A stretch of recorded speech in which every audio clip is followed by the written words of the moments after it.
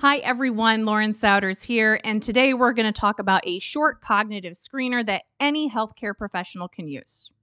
So what I'm going to talk about today is something that I've always felt is very important and sometimes overlooked.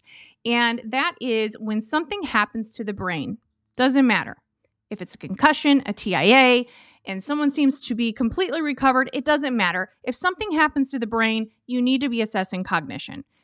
What is a perfect screener for cognition? The short blessed test. I love the short blessed test. It is 95% sensitive in picking up on an impairment cognitively. And so it may not give us the best information right off that bat, but it will definitely give us an idea if something were to appear, where should we further evaluate? So anytime something happens neurologically with the brain, it is always safe to run a cognitive test. And short blessed test being that, it takes about 5 minutes or less and is 6 questions. Of the 6 questions, they're going to look at anything from orientation. They're going to also be looking at immediate recall, delayed recall, and sequencing. And those are some, again, great areas of executive functioning that if something were to appear, we would know where to further evaluate.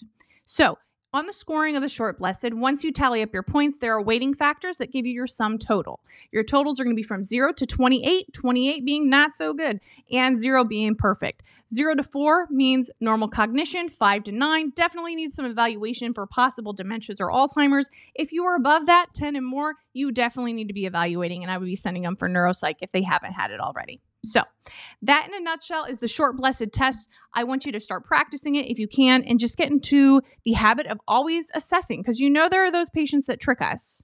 They seem really well. You feel like you don't even have to talk about cognition, but you never know. So cognition effects carry over in training from rehab, so it's very important to assess.